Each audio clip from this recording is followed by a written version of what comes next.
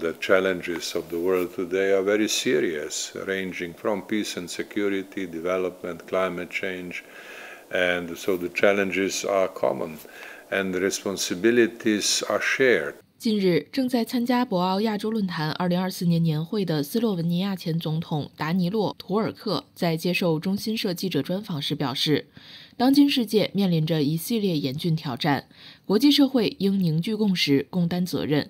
而博鳌亚洲论坛就是一个探讨共同责任的重要场所。Now, responsibilities are not equally distributed among various members of the international community.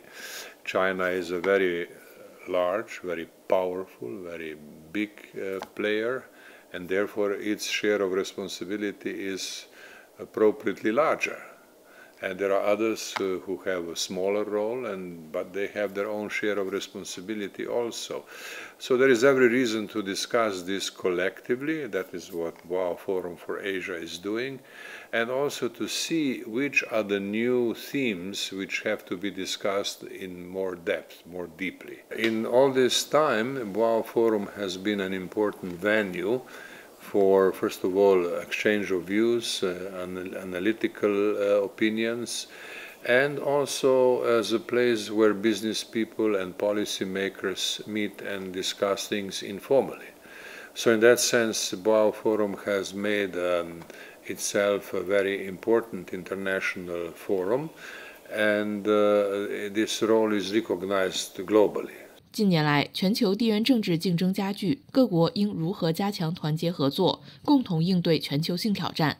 对此，图尔克表示，中国作为国际社会的重要参与者，在国际治理、世界经济发展等领域均作出了积极贡献。Well, China can play a very helpful role with its diplomatic initiatives.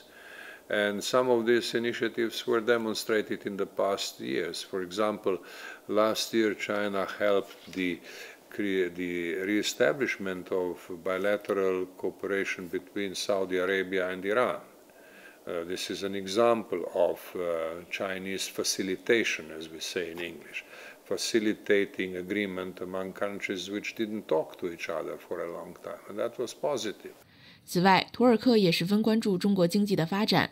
他期待未来中国通过数字经济、绿色经济以及创新手段，将本国经济提升到一个新水平。Chinese economy is, first of all, a very big economy. What happens to Chinese economy happens to the whole world. A large part of global growth depends on the growth of China. So that is very clear. Now the interesting question is now how does China bring its own economy to new levels through digitalized economy, digital economy, green economy, and all these innovations which will be necessary. Now that's an interesting question and one that opens opportunities for partners to cooperate with China. I take this from a positive perspective.